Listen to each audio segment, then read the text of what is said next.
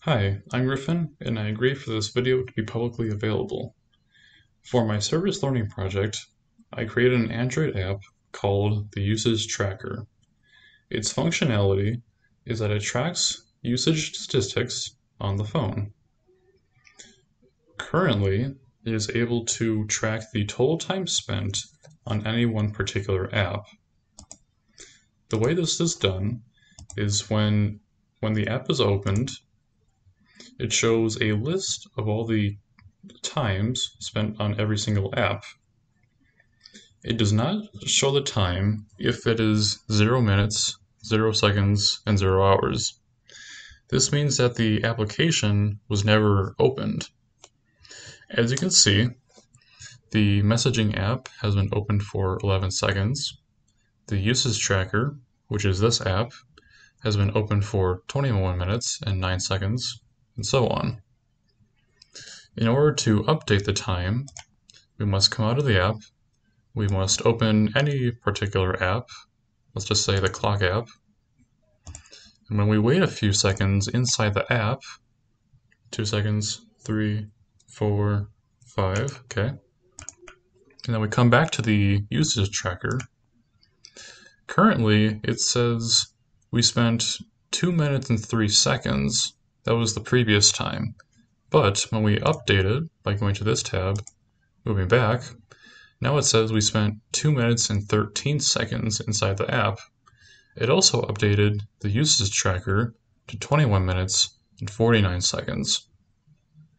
On the code side, this is done by the application acquires the times by opening up an editor whenever the application is opened.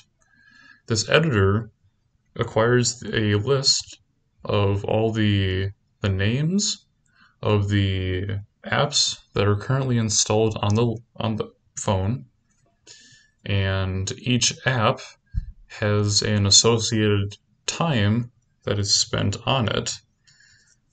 This time can be acquired by this method getTotalTime in foreground. This editor then sends the information to main activity where the editor is opened, and the time for every single app is divided by seconds, minutes, and hours. The name of the app is also cleaned up, so it only shows the actual name of the app, because right now, when we come down here to the log, the names are very long, and the only part that really matters is this last end piece, like the calendar part, for example. Once every single time has been divided up, it sends each time and each name into a string variable, and that string variable updates, or the string variable is sent to a text box called the full report. The full report is accessed in this class called dashboard view model. The text, the variable mText sets the value to be the full report, which was the list of all the apps and their times. Currently, this is all the app is able to do.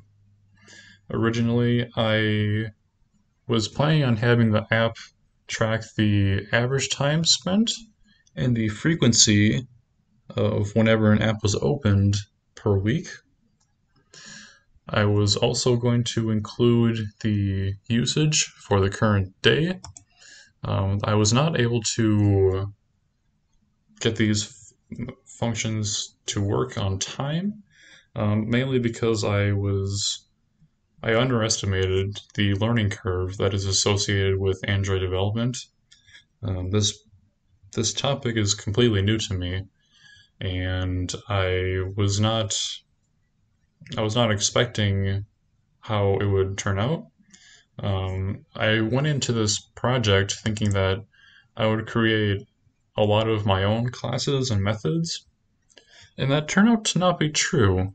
I actually used quite a few classes that have already been created by previous developers, such as acquiring the names of the apps into a big list, um, acquiring the time that is spent, sending the information to the main activity class, and so on. I do plan on including these three features after after this recording. I plan to put these three features inside these two tabs that are currently called Nothing. In this tab, I was planning on having the usage for the current day. For this tab, I was planning on having the frequency used and the average time spent on each app per week on this tab. Also, I plan to add some more fitting icons. Currently, these three icons are just the generic standard icons. Also, this icon on the home screen is just the basic icon. I plan to add more appropriate icons, such as like a clock icon, and I will be working on this in the future after this recording. Thank you for watching my presentation, and have a good rest of your day.